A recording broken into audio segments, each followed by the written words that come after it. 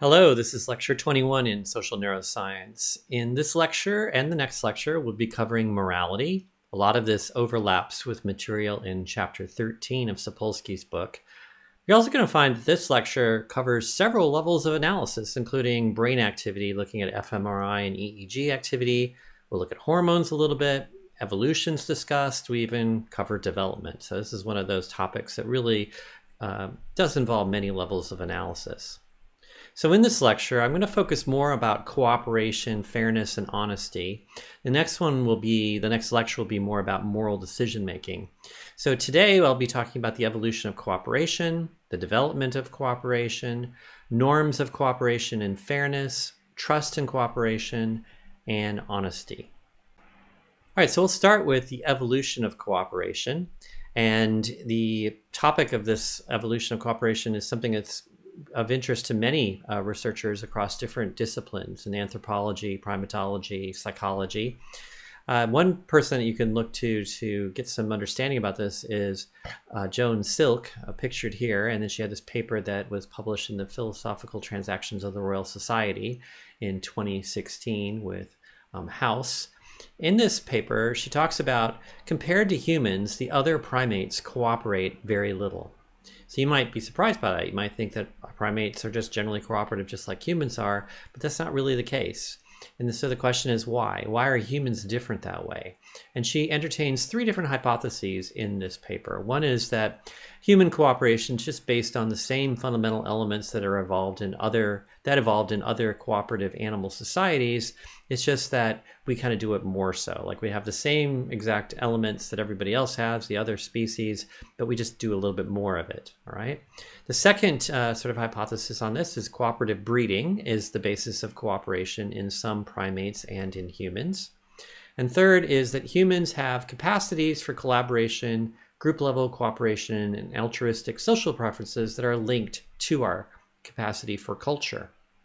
So I'm going to go ahead and take each of these hypotheses and look at them in a little bit more detail. So let's take the first one about hypothesis one, that we have the same evolutionary foundations like kin selection, contingent reciprocity, and mutualism. Surely these are found in humans and they're found in other primates, but does that really do enough of a job to explain why humans are especially cooperative? Now, what you can see here is a figure that comes out of this paper by Burkhardt et al. In 2009, in which they compare the prosociality, how much a particular species is willing to work and take care of another member of their species.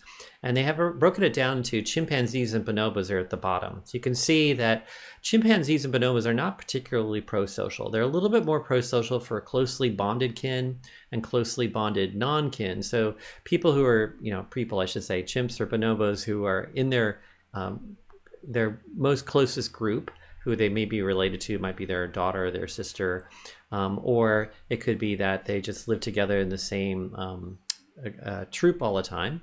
They do show them a little bit more pro-sociality, but for fellow group members, for other chimps and bonobos, they don't really show much of pro-sociality to them. They're certainly not going to do this for group members who are just like them, other chimps or true strangers. So that's chimps and bonobos, not particularly pro-social. Capuchins are monkeys that do show more of this prosociality to their closely bonded kin and their closely bonded non-kin. But again, when you look at fellow group members, other capuchins that might be part of their larger grouping, they're not particularly prosocial to them. They're certainly not going to be prosocial towards anonymous group members who they don't even know, and they're not going to be, like I said, prosocial to complete strangers. And then we get to marmosets and tamarins.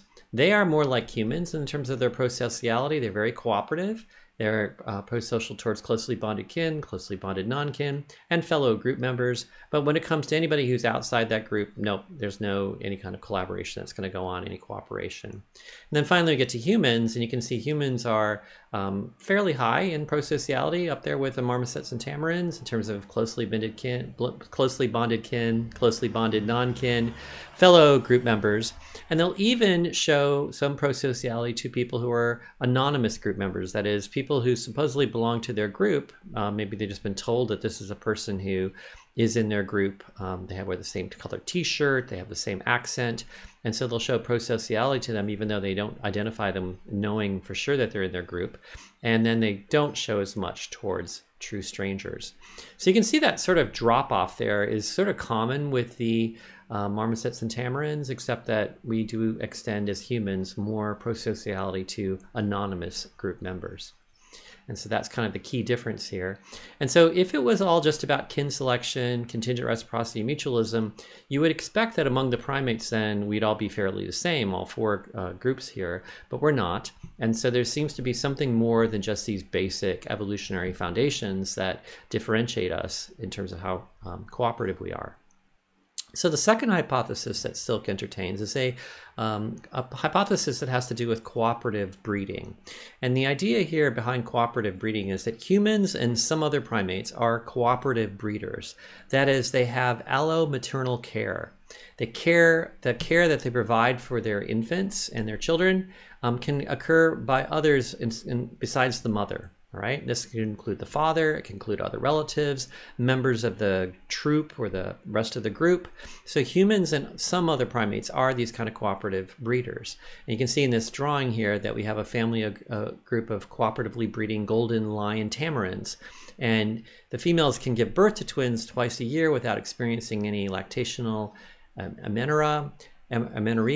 The mother can afford this high energetic investment because the infants are carried and after weaning provisioned by all the group members, mostly fathers and older siblings, but also non-relatives. So this means that they share in the offspring caring that gets shared across the group. And humans do this as well as these other primates. And so the idea is that perhaps the reason why we are particularly cooperative as humans is because of this feature that we share with, for instance, tamarins, that we don't require just the mother to take care of the child. We can do it as a village or as a group. We can all care for it. And so that leads us to having more cooperative breeding, more cooperation. However, as Silk points out, humans are more likely to share their care with non-genetic relatives compared to like tamarins. That is, we do actually pass off that allo-maternal care to lots of other people who maybe are part of our group, but they're not our genetic relatives. We can have daycare people take care of it. We can have friends watching over our children. There are also multiple breeding pairs in the group. So among a group of humans living together, multiple pairs are probably having offspring at any given time. Whereas the other primates that do cooperative breeding tend to have just one or two pairs that do all of the offspring. And so the rest of the animals are taking care of the offspring of those few pairs that are actually having offspring. And our human group size is much bigger than the other cooperative breeders. So cooperative breeding probably isn't the only real explanation then about why humans are particularly cooperative. So that leads us to hypothesis 3 by Silk, and that's collaboration and culture. Humans rely a lot on culturally transmitted information, much more so than animals do. Sure, some other animals may have some culture, but we do a lot to pass it down. We have a lot of learning that goes on and modeling and telling, the next generation about how to do things. Early humans, for instance, had a much wider range of habitats than any of the other great apes, and they relied on diverse resources and animal prey, which then led to greater interdependence with the group and more culturally transmitted information. So this wide range of habitats, not habits, this wide range of habitats meant that we could, because we were cooperating, we could go ahead and work in lots of different varied locations, habitats, and basically exploit the resources, get the food, hunt for different kinds of animals because of our interdependence within our group, and also the fact that we could pass on the information through culture. We could tell the next generation about how to hunt for this tiger or to collect berries or whatever it happened to be. Another kind of important point about all this is in terms of our early human ancestors is that those hunter-gatherers would have done a lot of food sharing, because not everybody in the group would have been able to catch the food or gather the food.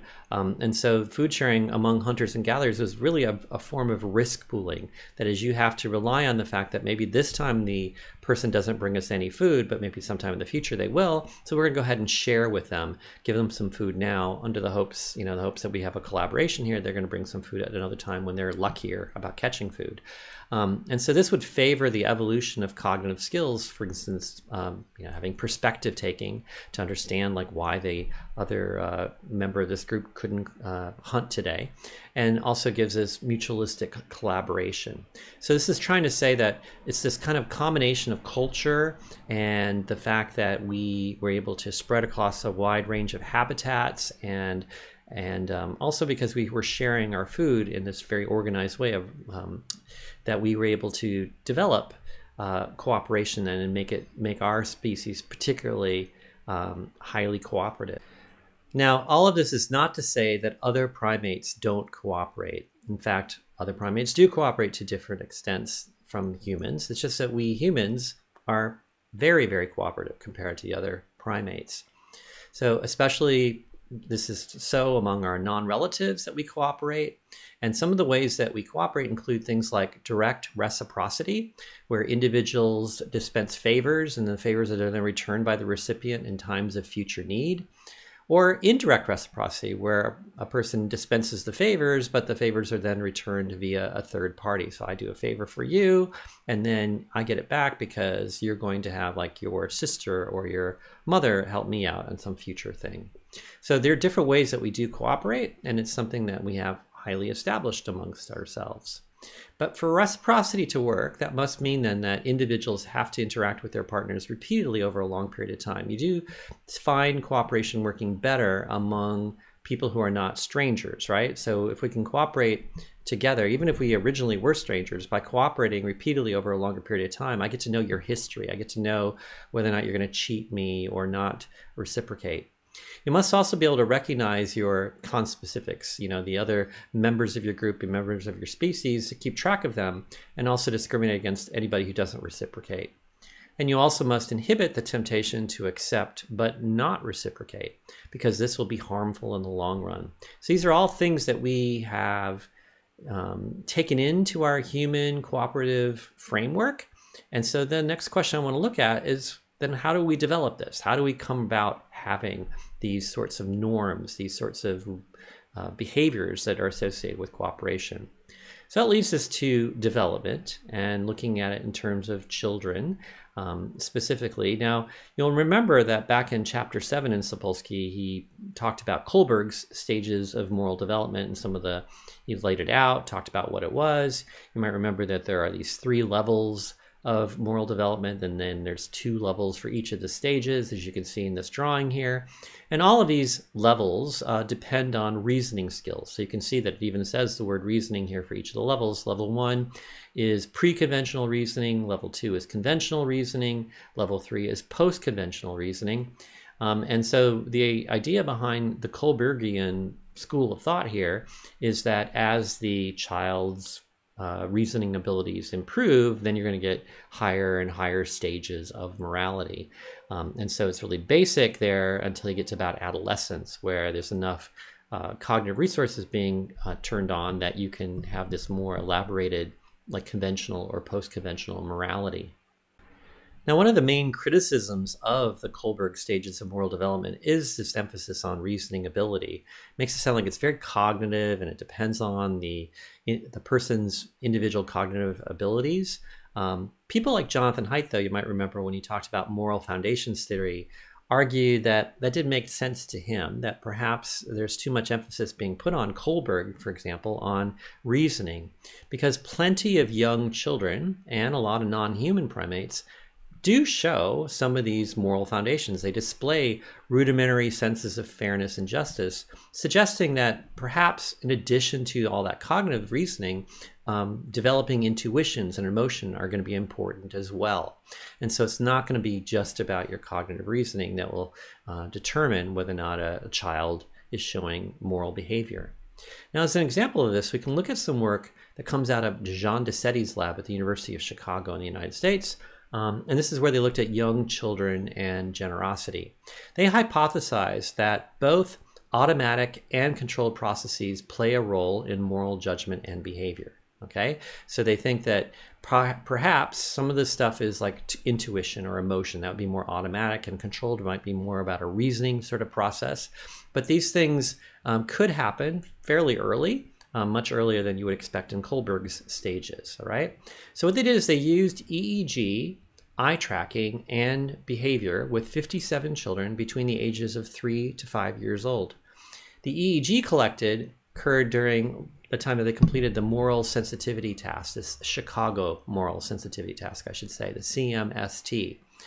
What the Chicago moral sensitivity task is, it's a series of short scenarios, these 3-panel cartoons like you see here at the top or at the bottom of this picture, in which you see 2 cartoon characters engaging in either intentional harm, which is like you see up at the top row, or intentional help, like as you see here at the bottom row. And then where the red arrow where those red arrows are in the picture, that would depict where they go ahead and start the EEG recording for an ERP, for event-related potential.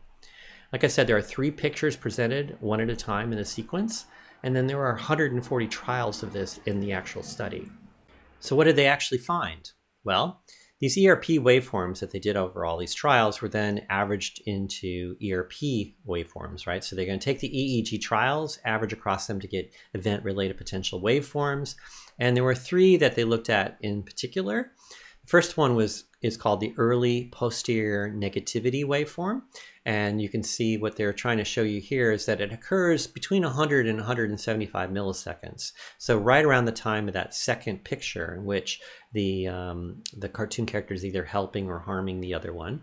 And you can see that within those 100 to 175 milliseconds, there's a difference there between scenarios that show harming versus helping. All right, so that is that the waveform was greater for helping than it was for harm. So already they seem to be having an emotional reaction, noticing helping behavior as opposed to harming behavior. Then there's another component here called the N2. This happens between 290 and 375 milliseconds. This was also greater for harm than it was for helping, right? So there's some sort of difference here, and that N2 has been hypothesized to reflect times when you have cognitive conflict, when you're dealing with something maybe that was not expected. And then finally the LPP, the late positive potential, that's occurring between 380 and 600 milliseconds. So this is clearly like almost a half a second after the image has been presented. And this was greater for helping than it was for harm scenarios.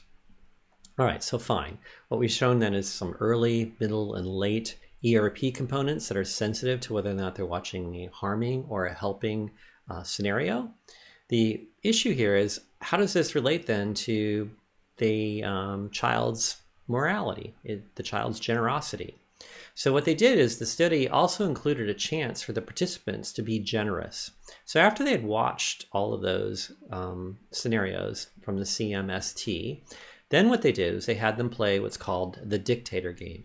The participant, the kid, was given 10 stickers as a reward for participating, going through the CMST. And they were told that these are your 10 stickers, you get to keep them. However, this is all I have now, and so that would mean that the kid who comes after you isn't going to be able to get any stickers themselves, right? So they're being told, these are 10 stickers, they're your 10 stickers to keep, but I have run out of stickers now and I won't be able to give any more to the next child that comes along. So then they say, would you like to give any of your stickers to the next child? All right, so kind of pose them a moral question here, a chance where they could be generous. You know, do you want to share your stickers with the next child?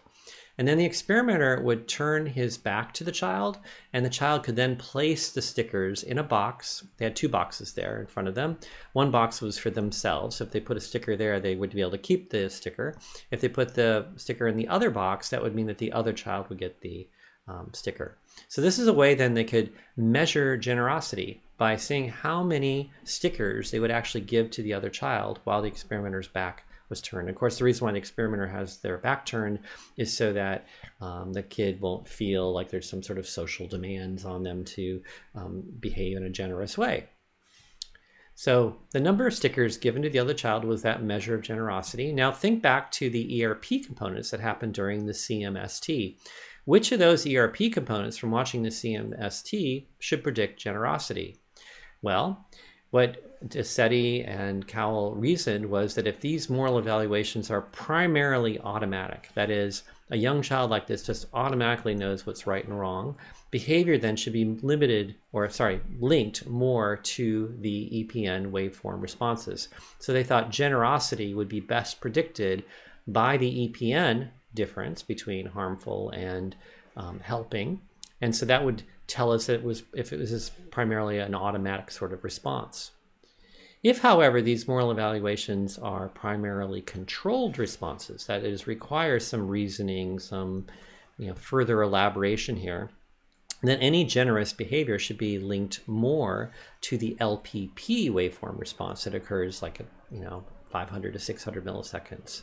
So that's a slower response, and it would be a place where you'd have more cognitive control over your response when you're watching the CMST, and perhaps then that if our generous behavior is primarily something we control rather than something that's automatic, we should see the generous behavior linked more to those LPP waveform responses.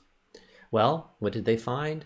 They did actually find that the EPN and the N2 were not related to generosity. So they didn't get anything for that early component of the EPN. It wasn't related to generosity.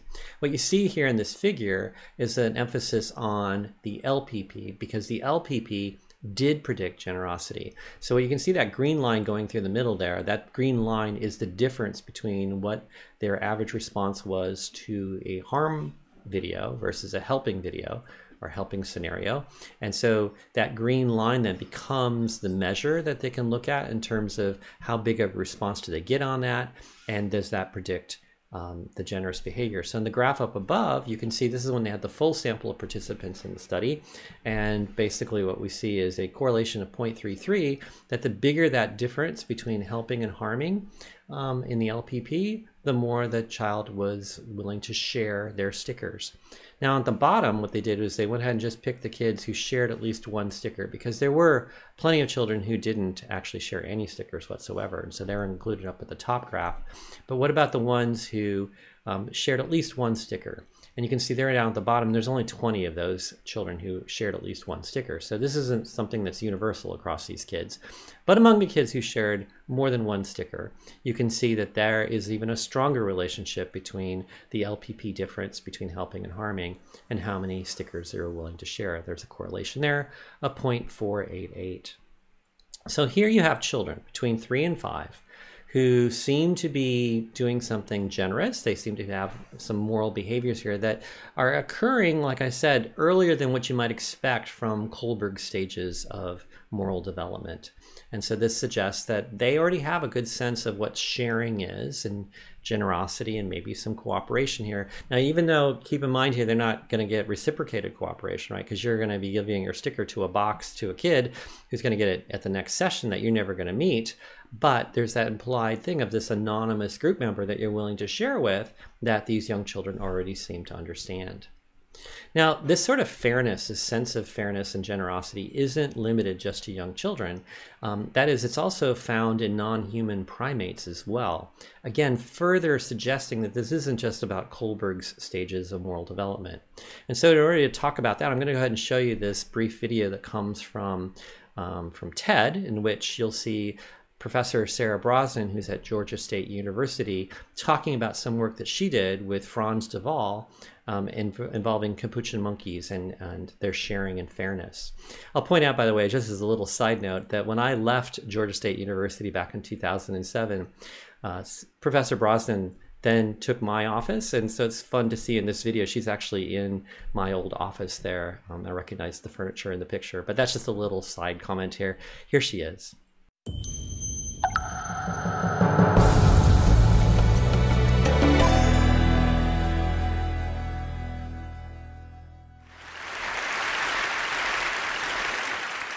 My first year in graduate school, studying cooperation in monkeys, I spent a lot of time outside, just watching our groups of capuchin monkeys interact.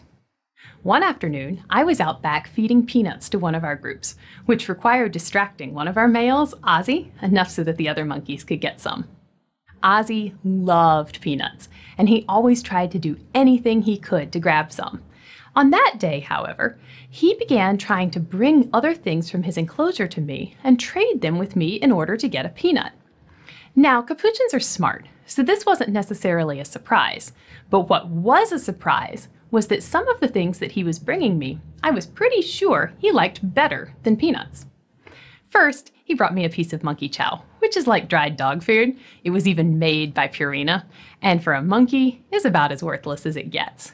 Of course, I didn't give him a peanut for that. But he kept trying, and eventually he brought me a quarter of an orange and tried to trade it with me for a peanut. Now, oranges are a valuable monkey commodity, so this trade seemed, shall I say, a little bit nuts. Now you may be wondering how we know what monkeys prefer. Well, we ask them by giving them a choice between two foods and seeing which one they pick. Generally speaking, their preferences are a lot like ours. The sweeter it is, the more they like it. So, much like humans prefer cupcakes to kale, monkeys prefer fruits like oranges or grapes to vegetables like cucumbers, and all of this to monkey chow. And peanuts are not bad. However, they definitely don't prefer them to a chunk of orange. So when Ozzy tried to trade a quarter of an orange for a peanut, it was a surprise.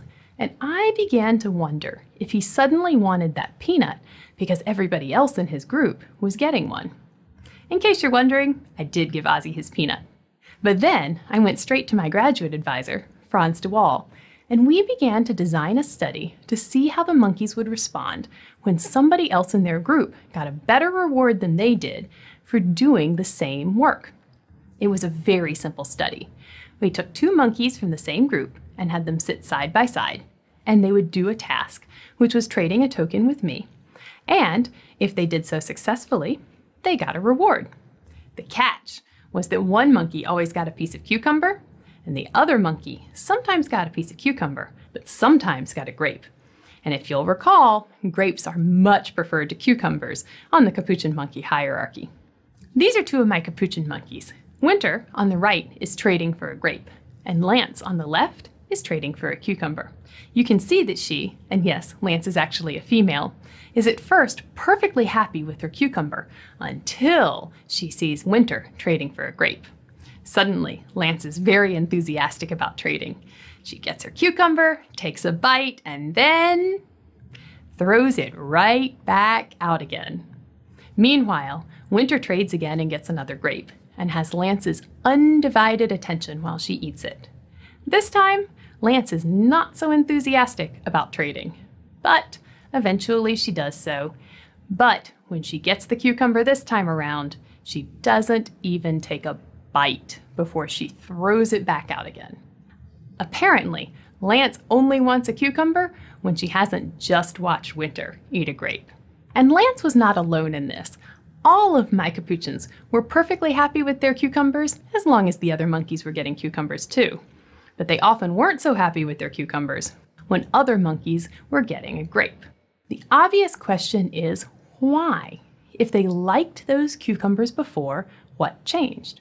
Now, I'm a scientist, and scientists are famously shy about reading too much into our studies, especially when it comes to what other animals are thinking or feeling, because we can't ask them.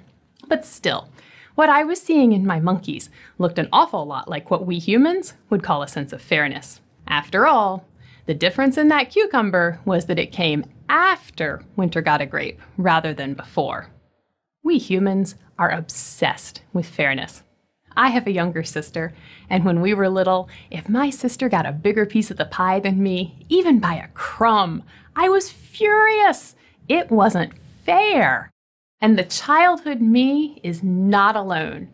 We humans hate getting less than another so much that one study found that if humans were given a hypothetical choice between earning $50,000 a year while others earned $25,000, or earning $100,000 a year while others earned $250,000, nearly half the subjects preferred to earn $50,000 a year less money to avoid earning relatively less than someone else. That's a pretty big price to pay. All right, now that we see that this happens with young children, it happens with non-human primates, let's go ahead and talk more about these norms of cooperation and fairness by looking at it in adults and how some social neuroscientists have looked at it with adults. So we'll take, first of all, the prisoner's dilemma game, a way that a lot of researchers over the last 20 to 30 years, particularly people interested in economics, have been studying this kind of behavior. So here's Jim Rilling, who's a professor at Emory University in Atlanta, Georgia, in the United States. And he published a paper in 2002, Neural Basis for Social Cooperation. So what they did was they used the prisoner's dilemma game. And you might remember what this is. It's like if you are player A, you get a choice on each trial whether or not you're going to cooperate or defect. And then player B gets a chance to cooperate or defect. If you both cooperate, you're both going to get $2. If you defect, and the other player says cooperate, then player A is going to get $3. So if you can swindle your partner there, if you're player A, by saying I defect, they go ahead and cooperate, and then you'll get $3. If, however, you say cooperate and they say defect, they get the $3, you get nothing. If you both defect, you only both get $1. Okay, so and you can see that the ideal way then is just for you both to cooperate. You'll always get $2 each then, and it won't be unfair. All right, so what they did was they did this iterated variation of the prisoner's dilemma game to study reciprocity. So 36 women were in an fMRI scanner, and this involved at least 20 rounds with another woman in the scanner, who wasn't in the scanner but supposedly playing the game with you, or a computer that was playing with you. So you were told that there was another woman who's doing this with you, and that other woman sometimes was a woman that actually you had met and is just as naive about the whole process as the participant is.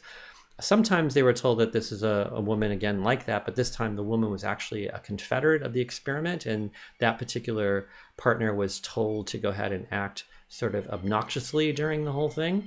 And then there was this third sort of condition that could happen where you were told that you were paired up with a computer that was going to make decisions about cooperating or defecting. Okay, so as you know from reading Sapolsky, there's a lot of discussion in Sapolsky about this particular method of prisoner's dilemma. And you can see here that just sort of the different patterns of behavior that you get. I just want you to focus on the top three for now. This is where we have an unconstrained human partner who isn't told anything in particular. And you can see how much of the time they both do cooperation. That's CC, or they both defect. That's down at the bottom. And you can see gradually over time, over the 20 trials, you get this pattern where there's a lot of double cooperation, CC, but that starts to drop, and near the end of the experiment you're going to see that there's just about as much double defecting as there is double cooperating. And partly this has to do with a sort of a tit-for-tat phenomenon that happens in these sorts of experiments, but we'll see that this happens, like I said, in other kinds of studies as well. In the next one, you can see in the next panel over for B, you can see what happens when you have a confederate partner who's been instructed to not be very cooperative, and you can see that very quickly they go from being double cooperative to lots and lots of double defections. And finally, with the computer partner, you can see that in the beginning, the real human actually tries to experiment a little bit here with cooperating and defecting, but eventually reaches a steady state here of cooperating with the computer where they both get the $2. So what Rilling looked at here in this study was how does the brain process these steps in the multiple rounds that they're playing of the prisoner's dilemma. And so here's brain activity during that period when they're trying to decide when to cooperate. There were two areas in particular that became more active when they were deciding to cooperate. So this is like during that period where they're just about to press the button to make a cooperative decision, when they have decided, because we know that they're going to end up deciding to press the button cooperate. So as they get ready to decide to cooperate, two areas that become active more than in other conditions would be the right ACC and the rostral ACC, and then you can also see the striatum. Those two areas became more active. So the ventral striatum was associated with reward. And so the idea is that you're going to cooperate and you're probably anticipating that your partner is going to cooperate, and we're going to end up with the money. And participants actually here did report that CC was the most satisfying outcome for them. They liked it when they both cooperated. Even if they did defect and the other partner cooperated and they ended up with $3, that wasn't as satisfying to them as when there was a double cooperation. Now, why would there be some rostral ACC here? Perhaps it's processing emotional conflict. Perhaps as you decide, there's a little bit of anticipation here because you don't know exactly whether or not your partner is going to cooperate with you, and that could be why there's some ACC activity going on. Now, what actually happens when you find out if your partner did cooperate with you? You get a double CC outcome. And so what they see here is that all three of these areas, the OFC, the striatum, and the paracentral lobule, all of these were more activated when they found out that they had just been reciprocated with cooperation. So this kind of reciprocated cooperation where I cooperated, and you cooperated, we didn't, neither one of us defected. It's a very ideal situation. These are the areas that became more active when they had human partners. Only the OFC was activated when they were when they found out that their computer had gone along with them and cooperated as well. So what the Rilling et al. Concluded at the end of this paper was that we have identified a pattern of neural activation that may be involved in sustaining cooperative social relationships, perhaps by labeling cooperative social interactions as rewarding, and/or by inhibiting the selfish impulse to accept but not reciprocate an act of altruism. So this is sort of a positive message. It's saying that the reason why we like to cooperate is because it's rewarding. We find it a positive thing when we cooperate, and then the other individual cooperates back. All right, so that's one of these early studies. I mean, it's already 20 years ago now that Rilling et al. Collected these data, and there's been many studies since. The other study that I wanted to tell you about at this point was one that we did cover in workshop 3. You'll remember that we watched this Alan Alda video in which he was visiting Princeton University, and he was put into a scanner. And that study that they were collecting data for during that video is the paper that you see here that was ultimately published in Science in 2003. Alan Sanfei, the guy who's in the foreground of that picture on the left, he was the one that was running the experiment. And Jim Rilling, who was the lead author of that previous study, was also in there with him. So Sanfei and Rilling were both, I believe, postdocs at the time in Cohen's lab. Jacob Cohen, the guy that's Jonathan Cohen that you see in the back of the picture. All right, so anyway, here's what actually happened in that study. So they had 19 participants in the overall paper that was published in Science. Remember, Science is a very, very prestigious paper, Science or Nature. And so to get into Science is really, you've hit the big time. And keep in mind, back in 2003, you could do a study with just 19 participants and get into Science. So there must have been something very clever about this particular study. It is actually the same study that you saw in the video. So if you remember how Alan Alda was treated, where he got introduced to the other 10 players, and he also played with a computer. Well, the other person would offer to deal to you in the ultimate end game, saying, hey, I've been given $10 and I'm going to go ahead and keep some of it and give it to you, the other rest of it. And so some of these offers were fair, like they might say, I'm going to keep 5, you get to have 5. Or some of them were really unfair, where I say, I'm going to keep 8 and I'll give you $2. Okay? So those are the differences between fair and unfair offers. In the picture down at the bottom, you could see sort of what happens in the study. So you have this 12 seconds of a fixation point, then you find out your partner, and you remember this was exactly like what we saw in Alan Alda's video, and then you find out what your partner is offered. It says here, Kelly gets $8, you get $2, all right? So you're given the offer, and then you have to decide whether you're going to accept or reject, right? So you could choose to accept or reject the offer, which meant if you rejected the offer, that neither person got the money. So if you choose to accept the offer, she'll get $8, you get $2. If you reject the offer, that will mean that neither one of you gets the money on that trial. Okay, and you can see what happens in terms of accepting the offer or not. If it's on, that's the graph that you see there in B, that if they're given a 5-5 split, you know, like a nice fair down the middle split there, they're likely to accept that at a very high rate, 100% of the time, whether it's a human or a computer. If it's a $7 versus $3 split, so the Kelly keeps 7, she gives you 3, you can see they're not as likely to accept that, but it's only just a little bit, right? And it's no difference between a human and a computer. When we get to an $8, $2 split, that's when people start to view this as more unfair, and the acceptance rates now drops down to closer to 50%. It's a little bit higher for the computer, and then you can see finally when you get down to $9 versus 1, a really unfair offer, that's when we get the lowest acceptance rates down to about 45%. Okay, so that's very much, like I said, what you saw in the video back in week 3's workshop. Now, what about what's going on in the scanner here? And what they found was that the main finding that they got, number one here, was the role of the insula. Okay, so the insula turned out to be quite involved in what was going on here. That is, responders rejected offers more because of that not because of the reciprocity of unkindness, but more because the inequality seemed to pain them. That is, you can see that there's actually more insula activity every time the other person gives an unfair offer. And so they interpreted that as saying that the insula is particularly sensitive to like disgust and other kinds of unsavory things. And so this idea that someone else is being unkind by not sharing their money with you is something that causes the insula to go up in more activity here. And so they argued that that was because it sort of pained to you. It pains you to have an unfair offer. Now, you could also interpret this in other ways, because an insula, of course, is involved in lots of other aspects of social behavior, but at least back in 2003, they kind of interpreted it this way, that an insula was sort of sensitive to the pain of the unfairness of the offer. The other thing that they looked at in this study was, what happens when people do accept unfair offers? So let's say there is an $2 split, and you accept it. You accept that unfair offer. What happens there? Well, you find that with the unfair offers, you get greater DLPFC when they accept these offers, and this is greater than it is, the activity is greater there than it is in the insula.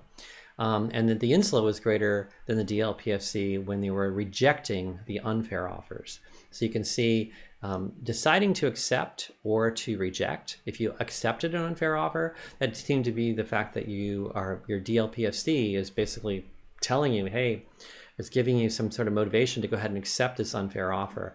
But when people were in a trial where they felt that unfair offer, which is too painful, the anterior insula is greater there, and so now they end up perhaps causing it to reject the offer, right? So the insula was greater there than the when it happened. Perhaps they say there's this prepotent or immature kind of response to reject unfair offers, but that higher level cognition can override that impulse to accept such offers. So the anterior insula is sort of like this prepotent, immature response. Like every time there's an unfair thing, you have this revulsion, this rejection of something that's unfair, that pains me that you're unfair. But if you then take higher level cognition that maybe is reflected in the DLPFC, and it says to you, hey, if I accept it, at least I'll get some money, right? So I'll end up with some money. It's better than getting no money here. And so you accept this offer even though it is unfair. All right, so that is talking about some of these norms of fairness that we have. Let's move on now and talk about trust and cooperation.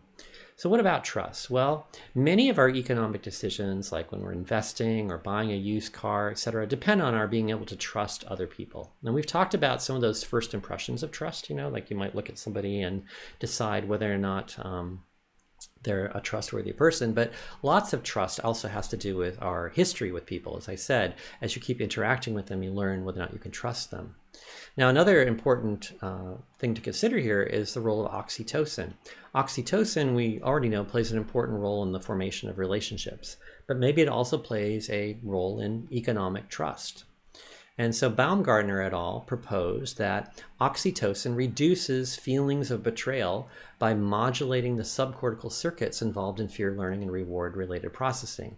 So they thought that, for example, that if you do have some sort of feeling that someone screwed you over, they've done something untrustworthy to you, if you actually have increased oxytocin around that time, it's going to blunt that feeling that you get from your fear learning and reward related processing, and therefore it's going to cause you to trust the person even though they've actually hurt you. And so this would have nothing to do with like risk aversion or anything like that. It has more to do with the fact that you dampen your feelings of betrayal when you have more oxytocin. So how do they look at this? Well, they use this common method, this paradigm that's used in this kind of research a lot, called the trust game. So two players are given some money, and player one is the investor, all right? And so player one must send some money to player two, the trustee, through the experimenter. Now it can be up to $12, for example, so they could decide whether or not they want to give $2, $8, $12. they give it to the experimenter, and then the experimenter triples the amount of money. All right, so the experimenter is going to take whatever that amount of money was, triple it, and give it to player 2. Then player 2, sort of like in the ultimatum game, gets to decide how to split the money. And so they can give a certain amount of the money back to player 1. So player 2 is called the trustee, and this trustee then must send some amount of this tripled money back to player 1, the original investor. Okay, so that would mean then that if everything worked right, let's say I go ahead and I gave $12 to the experimenter, and then the experimenter triples it up to 36. Player 2 could split it, so there's $18 for player 2 and $18 for the investor. So the investor would have made some money. But let's say the player 2 decides to pocket most of it, so it gets up to $36, but they go ahead and keep 30 of it and give 6 of it back to player 1, to the trustee. Then the trustee has lost money in the whole transaction, and they've learned that they can't trust their trustee. Okay, so that's the basics of the trust game, and it's used in lots of different research, like in this area of looking at, for instance, neuroeconomics. So what did Baumgartner et al. Do? Well, they had 49 male students at universities in Zurich play either a trust game, like I just told you about, or for comparison, they also had them play a risk game in which there were like similar financial risks that were taken, but without a social partner. So you could put a certain amount of money in, possibly lose it, but there weren't any other people involved in it. It was just you betting some money here. Now, half the participants were given oxytocin spray into their nose, and the other half were given a placebo spray before they played the game. They then played the game with their partner for 6 trials without any feedback. So they give their money to the experimenter then triples it, gives it to the partner, and then the partner supposedly gave you money back, but you don't find out for those first 6 trials about how it all has played out. Or if we're talking about the financial risk game, you would have played that 6 times but not found out how much money you won or lost. But what happened was the experimenters actually gave false feedback, and so they went and manipulated it so that the participants were told that roughly 50% of their decisions resulted in poor investments. So that would mean that if they were playing the trust game, that they had been betrayed a lot. About 50% of the time, the trustee had pocketed the money and not given it back. Or if they were gambling in that other risky game, that they had lost their money 50% of the time. And then they were allowed to play this game again for 6 more trials. So they continued playing the game for another 6 trials to see how it affects their behavior that they've received that feedback. All right. So the idea here would be that if you had just been told in the trust game that 50% of the time, 3 of those 6 trials, the trustee took more money than they gave to you, then that would mean that you really shouldn't be trusting them, right? And so you might go ahead and give them less money now on the subsequent trials. Even though it gets tripled, you might say, I'm only going to give them $1 or $2 or something like that because you don't trust them. Or you could also say that if you're playing a risky kind of game where you could bet money, maybe you pull back on how much you risk, right? All right. Now, remember that half the participants have been given oxytocin, half of them have been given the placebo spray. How does this affect their behavior? Well, what we can see here is that behaviorally, participants in the placebo group decrease their investments in the trust game, whereas the oxytocin participants continue with the same level of trust. So over there on the right, look at the trust game. You can see that the participants who are in the placebo condition, when they get that feedback that they have been screwed like half the time, they very much give less money to the trustee. So as the investor, they give much less money for the next 6 trials. But look what happens for the oxytocin participants. They actually continue to increase the amount of money that they give to the other person.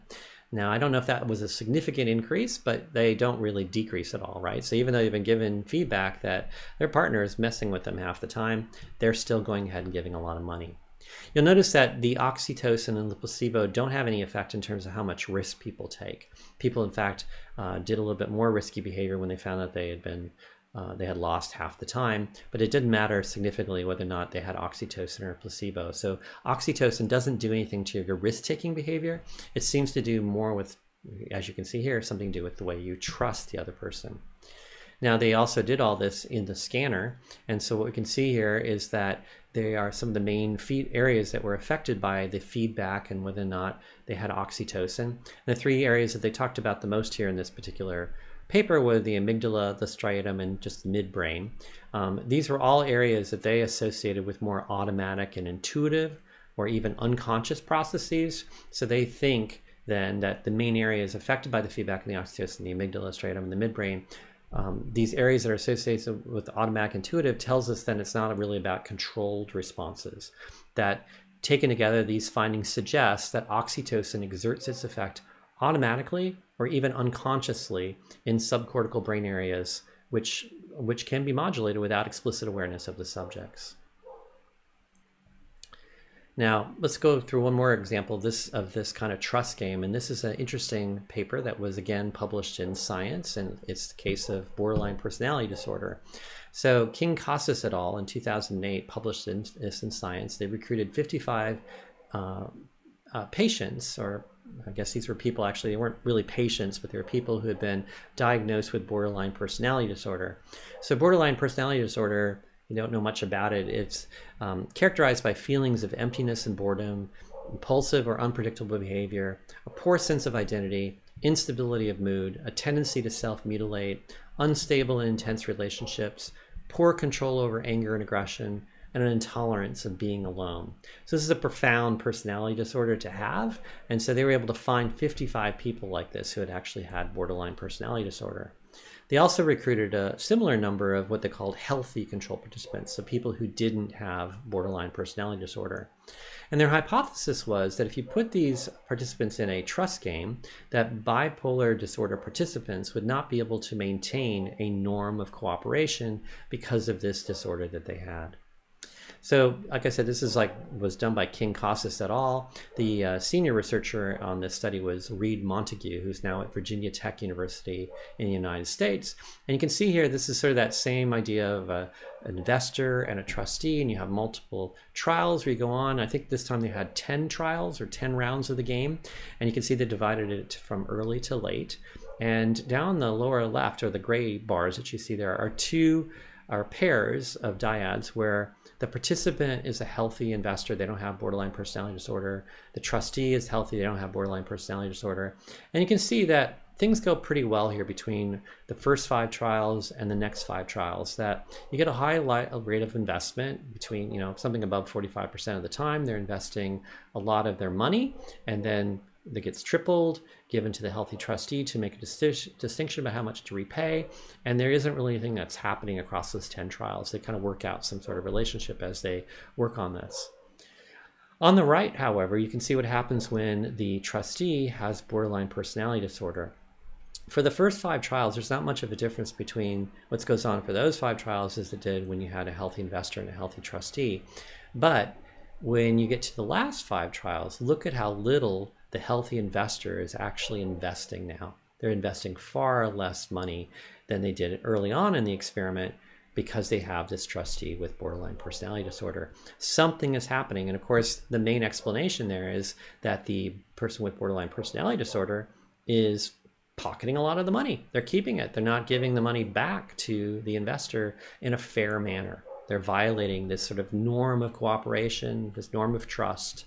And so it's not working out. This is a bad relationship that we're having between this healthy investor and the person who has borderline personality disorder. When they looked at this in the scanner, what they found was that it was largely something that had to do with the insula again. So the anterior insula seemed to be the key of trying to understand what happened.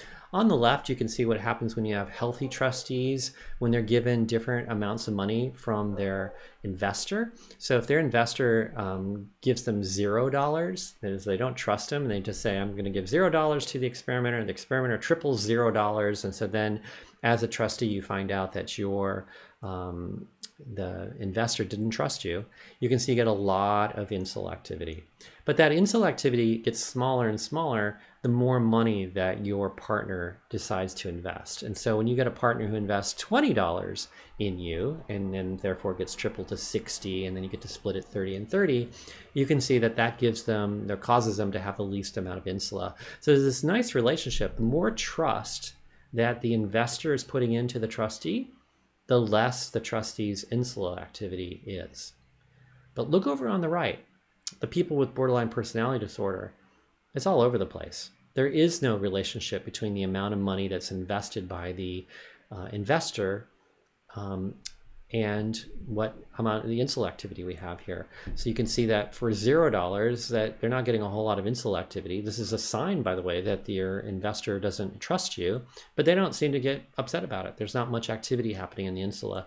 They get a little bit more upset maybe on $4 and $8, a little less on $12, back up to 16, less than 20. There's nothing there. There's no consistent relationship between the anterior insula and the amount of money that the trustee was willing to, the investor was willing to put into the trustee. So when offered a low investment, a sign of distrust from the investor, healthy trustees showed more insula activity, but the borderline personality disorder trustees showed no such activity, no such relationship here. So this suggests that they have an inability to detect trust. They're having a really basic problem with other people, knowing when other people are showing them signs of trust and distrust. And because they don't modify their behavior and response accordingly, that messes up their relationships with those people. All right, let's move on to our last topic, which is about honesty. And this is a nice little study that was done by Green and Paxton back in 2009. You see, we've been talking about cooperation and trust and the fact that people could screw you over. And so then that just leads us to this question, and kind of a nice way to connect to the next lecture, which is, what makes an honest person an honest person? Is that an automatic or a controlled kind of response? Is it something that you are automatically honest, or is it perhaps a controlled process that you have to think about? So there's sort of these two competing hypotheses about being honest that Green and Paxton entertained in their introduction. One is what they called the will hypothesis. And this means that in order for you to be honest, we need to control to fight temptation. That is, if you have a temptation to be dishonest and lie about what you did or to cheat, you're going to have to use your will to suppress that. You have to control it. So that's a controlled response. The grace hypothesis argues that there's no temptation at all to control. So you would never think about lying because it doesn't even occur to you. And because it doesn't occur to you, there's nothing to control. So that would be an automatic response to not lie. So the will hypothesis, according to Green and Paxton, would mean then that areas that are associated with response conflict, cognitive control, and response inhibition should be more activated when people are trying to control that lying behavior. And so the idea here is that areas like the ACC, the DLPFC, and the VLPFC should be more active if the will hypothesis is taking more of a role here. The grace hypothesis says that honesty is going to be associated with no increases in the ACC, the DLPFC, and the VLPFC because there's nothing to control. They don't have any suppression here of a temptation to lie, so they don't, and therefore you're not going to see those areas become more active. So how do you look at lying in the scanner? Well, what they did in this study was on each trial, you were told as a participant that in this next trial, for instance, you can win $3. Okay, so that's why it says predict $3. So you get $3 if you get this right. All right, and what you have to do is guess whether or not the trial is going to end up being heads or tails. Okay, so you're going to make a prediction about whether or not the computer picks heads or the computer picks tails. All right, now under it says no op that record heads tails, they actually had to press a button to indicate whether or not they predicted heads or tails. So they're recording their response in advance. Okay, so they pick heads, they pick tails. So there's no opportunity to lie there. You actually are going to pick heads and tails and then find out whether or not the computer picks heads or tails. On the other trial, you can see that it says random heads, tails. This time though, they say you can press the button, but we know it's random and that doesn't mean anything. So just randomly pick your button, heads or tails. But in your head, go ahead and pick whether or not it's heads or tails. So that's an opportunity for you to lie. You can go ahead and say you picked heads, even though you picked tails, but you're going to press a button randomly there. And so then what happens a couple seconds later is the computer tells you whether it was heads or tails. And then the computer asks, did you get this correct, or yes or no? Did you make the right prediction? And so if you predicted heads or said that you predicted heads, you could say yes. And if you got it wrong, you'd say no. If you said yes and you got it right, you won $3. So you get $3 on that trial if you were correct. So you can see it's all about honesty here, in the sense that you on your head are actually saying here in the opportunity to cheat condition whether or not it's heads or tails. And so you could go ahead and decide whether or not you are lying here so you can get your $3 or not, right? In the no opportunity condition, everybody can't lie there because it's already going to be recorded beforehand. So what we are going to look at then is just an analysis of what happens on those trials where there was an opportunity to lie, to cheat.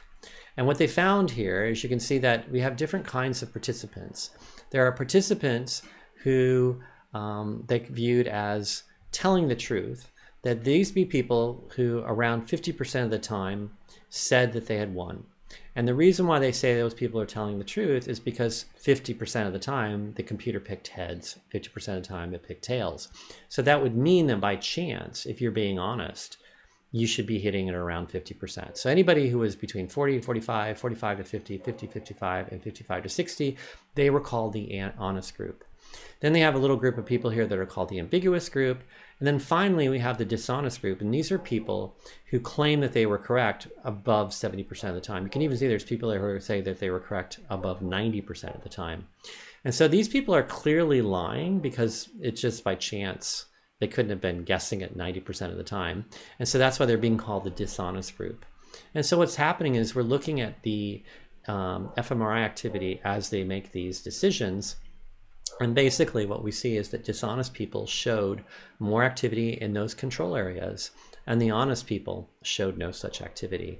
So it did suggest then that the Grace hypothesis was correct, that if you are actually an honest person, you don't need to control anything. But the will hypothesis is correct for dishonest people, because those dishonest people have to control their lying behavior. And so they're going to recall, they're going to use these sorts of these brain areas to control their response to make a dishonest choice. So that tells us a little bit about some of the automatic versus controlled ideas that, again, if you're an honest person, it probably is something you automatically do. A person who is dishonest is probably going to use more controlled processes to control when they're going to be dishonest, when they're going to be honest. It's not coming natural to them, so they're using more controlled processes. All right, so that's all I have for this lecture. As I said, we're going to be bridging into the next lecture on moral decision making. So this stuff about honesty that I've just brought up, we can talk more about some of the things like virtues at that next lecture. But this one, we've talked about the evolution of cooperation, development in cooperation, norms of cooperation and fairness, trust in cooperation, and honesty. Thank you.